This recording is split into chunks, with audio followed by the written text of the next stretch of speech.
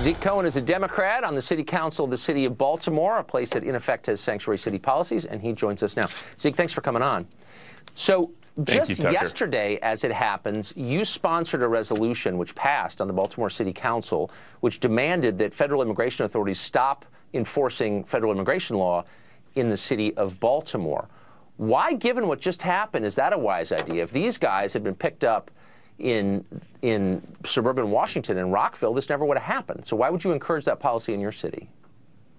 So, Tucker, I am incredibly proud to serve the citizens of Baltimore. Baltimore is a welcoming city, and the reason I introduced this resolution was not to tell ICE not to operate, but to only target violent criminals, such as the young people who allegedly perpetrated this crime. There is no place in our country for this sort of sexual violence. I condemn it full-heartedly, but the vast majority of immigrants in our community are peaceful, they pay taxes, and they contribute.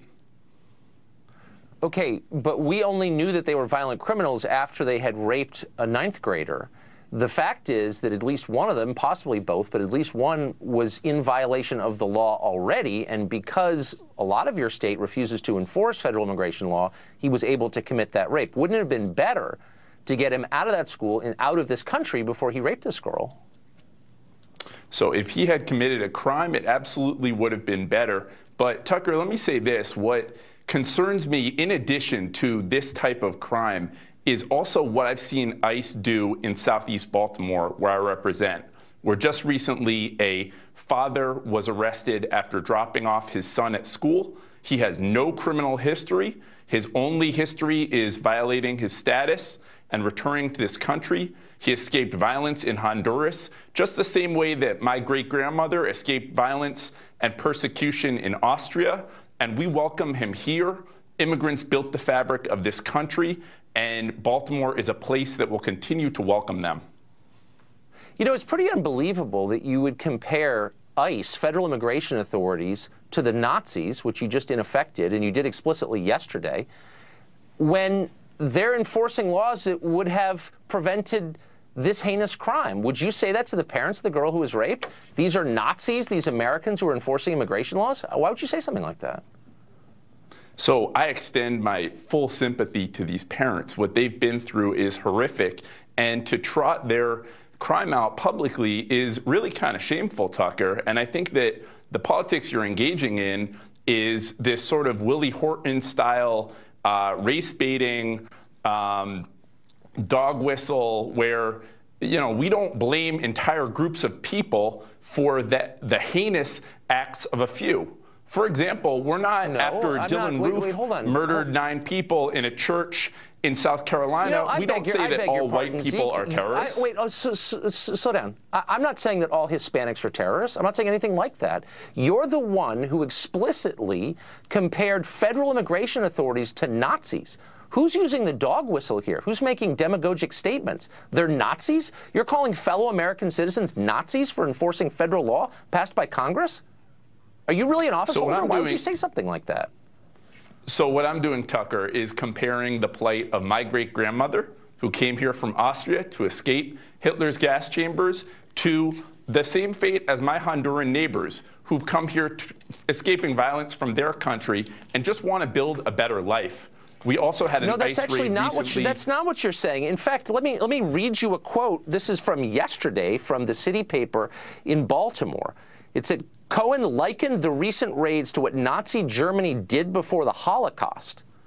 So you're, again, for the 5th time, you're accusing Americans, your fellow American citizens who are law enforcement officials, of behaving like Nazis. Don't you think that's a little over the top, speaking, again, of dog whistles? Tucker, again, what I'm saying is that when the Statue of Liberty proclaims, give me your tired, your poor, your huddled masses yearning to be free, that she is calling both to my great-grandmother as well as to my Honduran neighbors. I'm not comparing ICE to Nazis. What I'm doing is to say these are people who've been persecuted back in their home country, and if they want to come here and build a better life in Baltimore, we welcome them. Okay.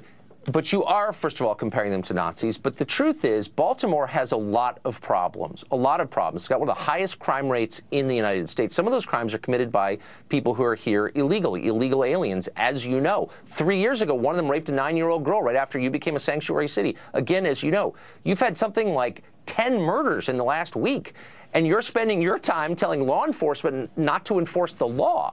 How does that help the immigrants you claim to care for? So, Tucker, here's the real story about Baltimore, is that we are a city rebuilding, and the resilience in my city is incredible. And just because people like you go on TV and bash us doesn't mean that Baltimore has to take it. I'm proud to represent my district. I'm not bashing you. I'm reciting your crime statistics. Do you know what they are? Really? Do you have any sense of what the murder rate is? What's the murder rate in your city? Do you know? So last year, we had over 300 homicides. Each one is tragic. I completely agree with you. I was a teacher in West Baltimore before I became a city council person. And I will say that our school system is struggling. Our law enforcement is struggling. But it is not the fault of immigrants. And in fact, Tucker, what we've faced for a very long time is depopulation. And the immigrant community, particularly the Central American community, which you continuously bash on your show, has actually come here and rebuilt. I'm not continuously bashing the Central American community. By the way, that's completely false. My only concern is for the people who are already here. Does it make a school better when people move in who don't speak English? Is it good for the kids who are already in the school, do you think? Does it improve the education? Is it fair to the taxpayers? Have you thought about that?